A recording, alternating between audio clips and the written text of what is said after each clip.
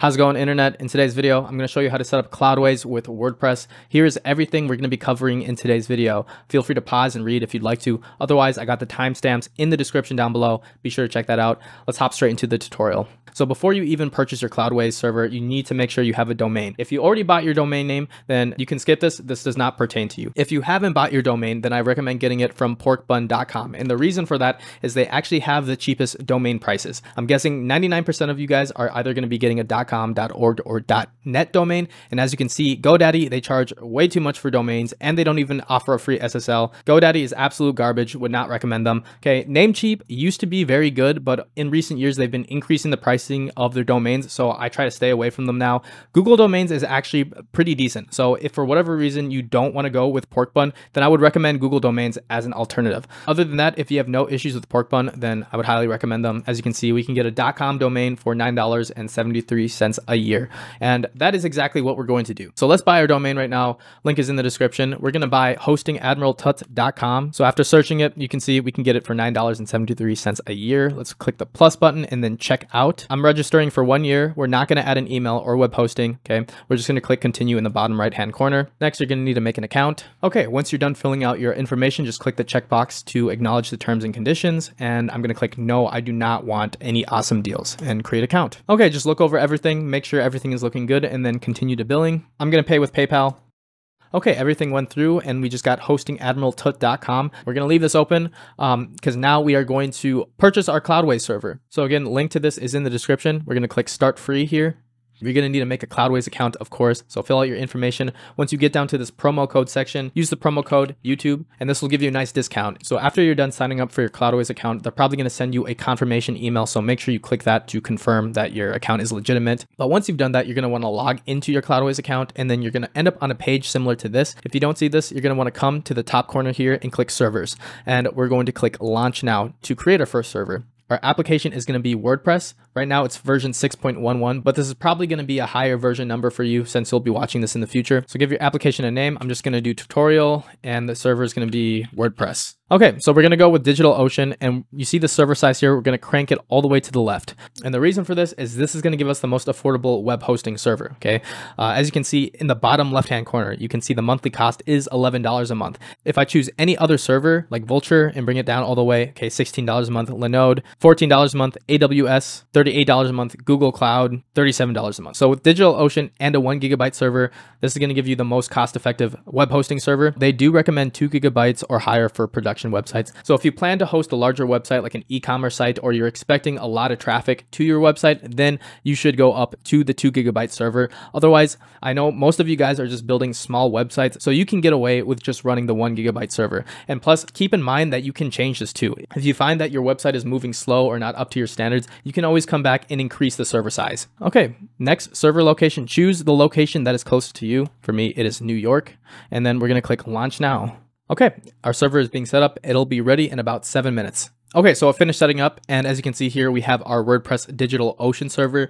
I'm going to give you a quick rundown of how Cloudways works so you understand how to navigate through this. As you can see in the top right-hand corner here, we are on the servers page. We can see our WordPress server here. If I click into this, this is giving me information on our server. Now, if I want to access the application, which is WordPress, I'll need to go to applications here. If I click into this, this gives us all the details to access our WordPress installation. So just understand that there's a difference between accessing your server information, which is under servers, versus your actual WordPress credentials, which is found under applications and WordPress. Now that you guys understand the difference between the two, let's continue on setting up our website. Next, we want to actually get our domain working with our server, because if we actually go to hostingadmiraltut.com, as you can see, there's nothing that shows up. Okay, the way that we do that is we need to first add in our domain to Cloudways. You're going to go to applications, you're going to click your WordPress install, and then you're going to go to domain management in the sidebar. Click add domain, and then you're going to type in your domain. So for me, that'd be hostingadmiraltut.com, add domain. Then I'm going to click these 3 dots right here. It's really small. Make primary. Set as primary. So you'll have to wait a little bit. This might take a while for you. All right, so it finished adding it as our primary domain. Unfortunately, if I type this into the address bar, it's still not showing us WordPress. It's giving us the Porkbun landing page. And the reason for that is we need to actually tell Porkbun what our server IP is. For this next part, if you didn't buy your domain with porkbun.com, this process is going to be a little bit different, but not difficult. Essentially, you're going to need to log into the website where you originally purchased your domain and find where you can edit your domain's DNS records. So you might need to do a little Google search if you can't find it, but once you do, you can follow along with everything that I'm about to do. We're just adding in an A record and a CNAME record. Next, we're going to go back to Porkbun. You're going to go to your account dashboard. If this is not what it looks like for you, just click account in the top hand corner, go to domain management, and then you're going to end up here. So what we're going to look for is we want to go to details, and you see this here where it says DNS record. We're going to click edit. Okay, once this pops up, you're going to see that there's 2 records here. We're going to delete both of these because we do not need them. So let's do that. Next, you're going to add in an A record. Click here. For the host, we're going to type in an @. For the answer, we're going to come back to our application credentials and we're going to copy our public IP. Now, guys, this is going to be completely different for you. So please do not type in this because it's not going to work. Copy your own public IP and then paste it into the answer and then click add. Next, we're going to add in a CNAME record. Their host is going to be www. The answer is going to be your website. So I'm just going to copy my website here without the period and then paste that there and then click add. So now we have an A record, which points to our domain name, and we have a CNAME record, which means that if someone puts in www, it's automatically going to redirect to our root domain. And then let's exit out of that. Now we just wait again. It's going to take some time for our DNS record to propagate and update across the internet. Shouldn't take too long, maybe at most an hour, but I'll let you guys know how long it takes for it to actually start taking effect. Okay, and it worked. Okay, that took about, honestly, 5 minutes for me, but it might take a little bit longer for you guys. As you can see, we have our WordPress blog here, although it does look like booty, but I'll show you guys how to fix that. So one thing I want to show you guys is if we actually go to our domain, you can see it says your connection is not private. And in the top here, it says not secure. So if people come to your website and they see this, they're going to be sketched out by it. And the way that you fix this is by installing an SSL certificate. Luckily, Cloudways provides free SSL certificates, unlike GoDaddy. But to install that with Cloudways, you're going to go to your applications, click your WordPress instance, and then on the sidebar here, you're going to click SSL certificate. And you're going to click Let's Encrypt. This is a free SSL. Type in your email here, your domain name, and then just click install certificate. Okay, we got our SSL installed and it is set to auto renew, which is good. So let's go back to our website and try refreshing it. It's still saying not secure, but if we open up a new window and we go to our website, it is actually working. So try it in different browsers. I'm going to open up a different browser window and try going.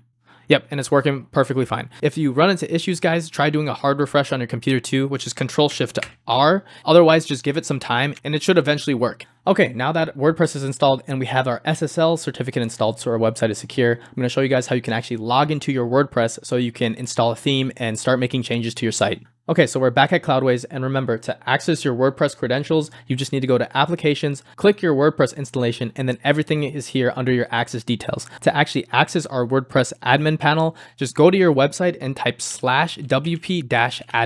Okay, so that works. Otherwise, you can also come here and then just click this URL, which will open up your WordPress backend. So from here, you just need to copy and paste the information that is provided to you in your access details. So username, I'm going to paste that there. Password, copy that, paste it here. I'm going to click remember me and then log in. And boom, here's your WordPress dashboard. You can now start building your website. So the first thing you might want to do is install a theme of some sort, because right now the website is looking like absolute booty. So I'm going to go to Appearance and Themes. So here you can search for themes. You can pay for themes online. Just for the sake of this tutorial, we'll activate this one, the 2022. We'll click Activate here, and then it is activated. View site.